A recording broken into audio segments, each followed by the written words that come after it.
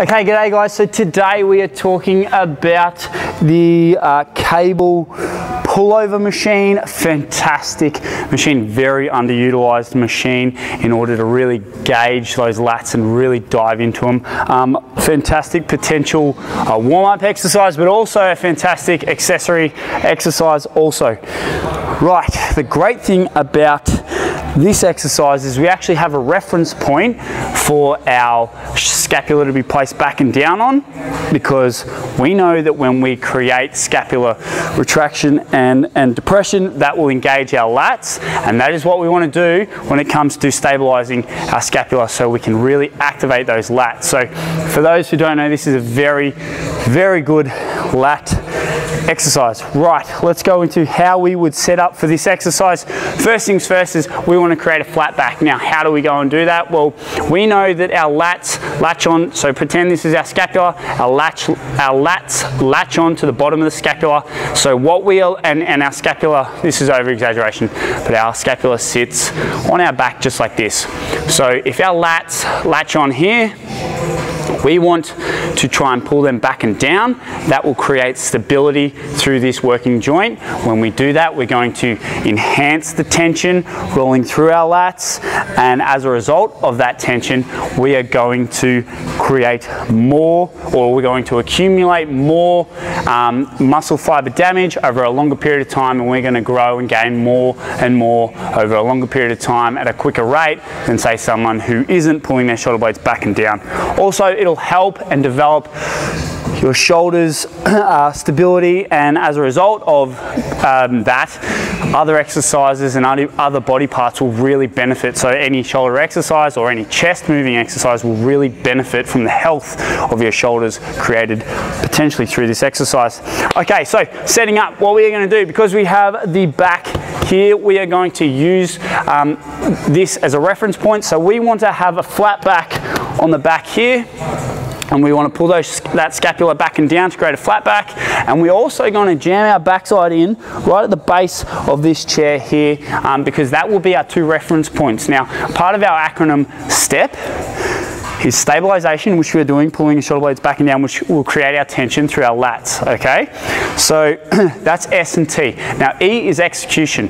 What we want to do each and every rep, we want it to be the exact same exact same form, exact same hand position, exact same everything, so we get a really good gauge as to where we exactly are when we are performing the load and also the rep ranges, and then we can track that performance, which is P at the end. So S for stability, T for tension, E execution, and P performance. So what we're going to do is we're going to pull our shoulder blades back and down, and then we're going to wedge our backside in. Now, what I would suggest, because our arms have to go over our head, I would probably lock our arms in early. So pull your shoulder blades back and down. Now, some have a plate loaded. We're lucky that we have a pin loaded machine.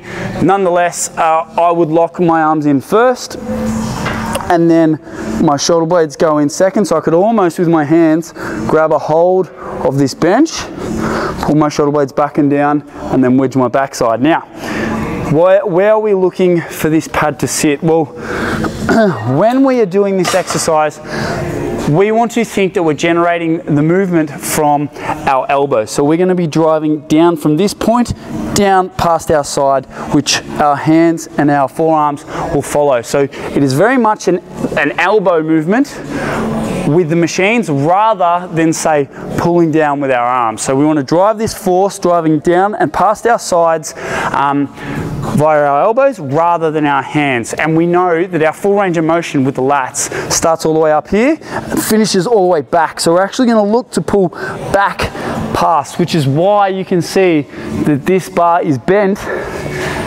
because it allows us to get past and get that full range. Where a lot of people go wrong with this particular exercise is that they get to where they feel their lats come on, but they don't get all the way down. So they get to about here rather than pulling all the way through. When you do pull all the way through, you're going to feel a couple knots potentially at the bottom of, or just above your lower back, but at the bottom of your back, just about there. That there is your lat really creating as much tension as possible, or bunching right up, and that's where we want that to be feeling. So again, first point of call is set your elbows, so shoulder blades and then shoulder blades. So elbows set, shoulder blades set, then we're going to push our backside, and now we're in a nice, really good thoracic extension, which we know when we're in a thoracic extension that it promotes our lat activity. And as a result of that, we're going to get the most out of our lats. Now, we could even take this one step further and place our feet underneath our backside. However, if we do that, we're going to lose our hip position. So I'd probably rather you jam your feet into the ground, and pushing back into the bench. So we create our two focal points, or our pivot points, which are our flat back pivot point 1, and pivot point 2 is our backside up against the bench, okay? So, shoulder blades or elbows, shoulder blades, bum. Keep yourself nice and wedged in. Now from here, you could do this without your hands because we want to generate that force through the elbows, but you can let your hands go lax onto the bar. But I'm going to generate this through my hands, through my elbows, and I'm going to even bunch up my hands so that I'm concentrated only on my elbows. Now I'm going to come all the way down, and remember, I don't want to finish at this point. I want to get right back and squeeze. So we're going to come back down, up, squeeze, up, squeeze hard, that's it, and bunch that up, and you'll see and feel your lats come absolutely alive with this particular exercise. Now, there is something to be aware of. Well, first things first, we actually don't mind how much thoracic extension we enter in, provided that we have our two pivot points. And the reason being is because we can't create momentum, right? So if we keep arching and keeping a big, tall chest, that's fine because we can't rock back, okay? If we start losing ourselves and start almost losing this arch, and we start rolling forward and then sort of using our upper body as a leverage point, then we're in some strife. We need to pull it back, shoulder blades back and down, pin ourselves in and drive with these lats. Number two is what we want to understand is that there's a skill element to this exercise, and the skill element is the ability to keep your shoulder blades back and down, but then get our full range of motion. So when we're in this position here, you might find that you get to this point and you get a big stretch and come back down, okay? We are looking to almost overstretch, so a bit of hyperextension, and then pull through. Now, before we get ahead of ourselves with the hyperextension and reaching that little bit further, I want you to understand that we must keep tension. We don't want to go lax through the lats and allow this joint to do all the loading. We want to keep that load through this point here, okay?